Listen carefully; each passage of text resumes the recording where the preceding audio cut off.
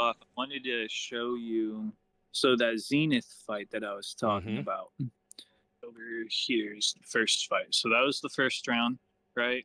Got me down to 2,000, but then I won the second round.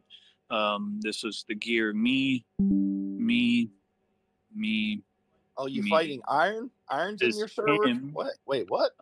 versus No. him. So this is Zenith 1, R13, Max, That's not us. or Zenith 6, Oh, okay. I didn't and think. Zenith 2. Shoot, And that's this was nasty. the second strike.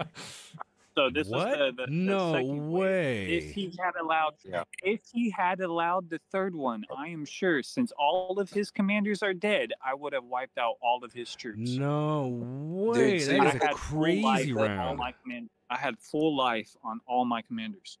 Wow. Damn. That Feel is a bad for that good guy, result man. right there for you, man.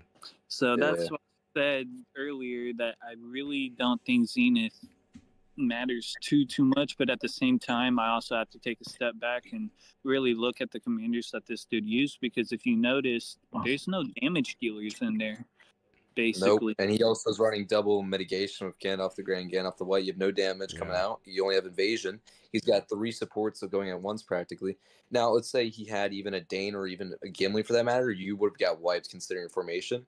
And the main reason why you even struck forward that second round is it just depends on what it's Exactly. you Well, that's the interesting thing though. Look at if you look at the first round, go back to the first fight.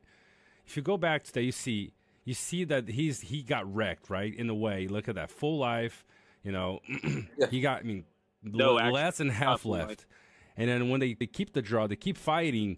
If I would have seen that result on the second draw, I would have been angry. Because the thing is, you say, yeah, he doesn't have damage dealers, right? But you have to consider that both of his damage dealers, the gear on them, it's not fully strengthened or refined.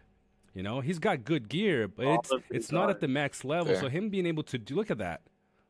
Him being able to do that versus a Gil who still has the evasion. Gil still will pump out 80k damage with his troops, right? And Elrond, I mean, looking at a Zenith with his unique, I've seen Elrond's doing 120k with his troops, like because he's kind of a hybrid.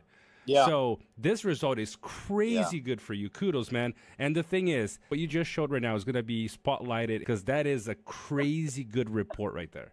That's to show that, you know, that you can still have fun with the game, even fighting against crazy whales. Yeah.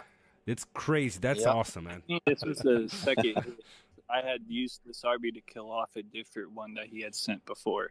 So That's this awesome. one was actually close to 8k as well. So this is while being injured slightly. Man, that's awesome. That's a good report right there. I love it.